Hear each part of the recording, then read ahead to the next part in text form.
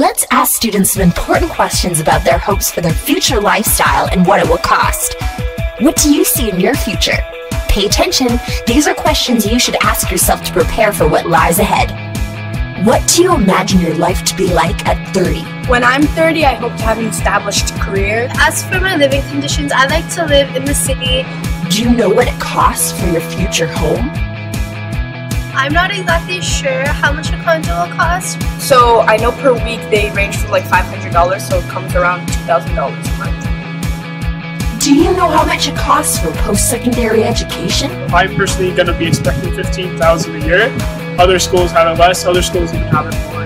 Personally, for the university I'm going to, I'm expecting about $10,000 to $12,000 for residents.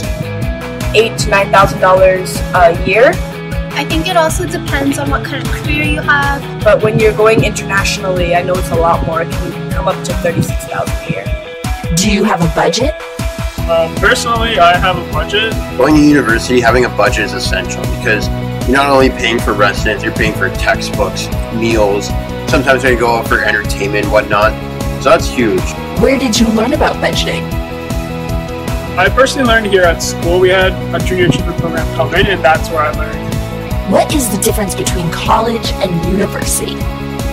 I've been told that university is more for careers that involve thinking and more theoretical, while college is more hands-on. So if you were to become a hairstylist, you'd be going to college.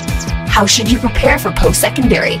If you don't know what fields or interests you have, I definitely suggest taking an aptitude test. Keeping your grades up is a huge part of it because there is a lot of competition. Go on the university's website, and if you have any questions, you can ask your guidance counselor. Really, it's very tough to figure out what you want to do at that point. But what you can assess is like your skills, for example.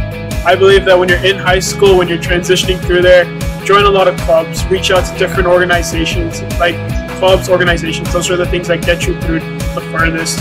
What do you think is starting pay for a university grad? First of all, it really depends on the major in terms of the demand for the job. But I think personally the average you could expect around $45,000 to $55,000. What is the average pay for a part-time job?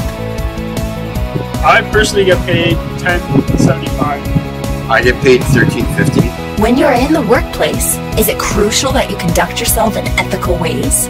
And what does it mean in ethical ways? Well, I think it's important to not cause much conflict in a workplace since it's a professional environment.